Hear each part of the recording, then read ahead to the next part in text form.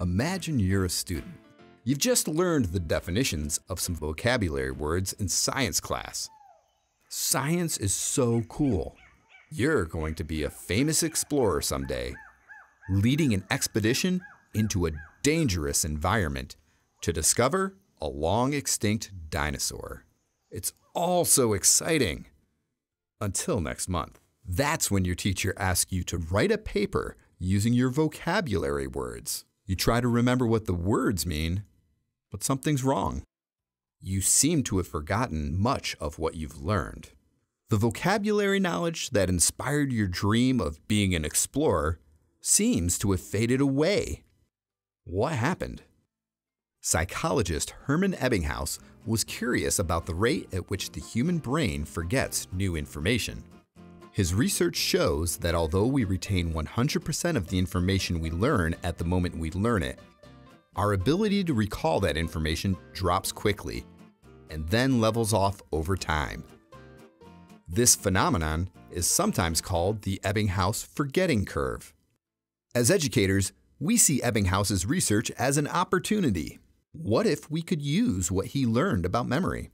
What if we could help students strategically review previously learned information just when the brain needs it most? That's where spaced practice comes in. Spaced practice maximizes the brain's ability to recall information by offering practice opportunities based on the Ebbinghaus forgetting curve.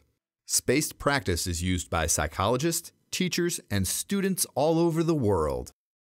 By strategically scheduling practice sessions at the points in time where students begin to forget newly learned information, we can help students remember more of their newly acquired knowledge. It works like this. Review sessions are used to spark student memory as it begins to fade, which helps to better support their rate of retention. These review sessions are scheduled at widely spaced intervals in time. This ensures that the rate of memory decay becomes more gradual and more information is retained long term. Think of it as strength training, but instead of building muscle, you're building brain power. Your students' minds are being exercised at intervals that research has shown are effective in helping them retain knowledge. Using spaced practice is just one example of ways we can leverage learning science research to support learners in the classroom. The more we carefully examine the various fields of study encompassed by the science of learning, like neuroscience and cognitive science, the more effective we can be in every precious moment spent in the classroom. As educators and learning scientists, we can help the brain work smarter, not harder, and empower all students to unlock their full potential.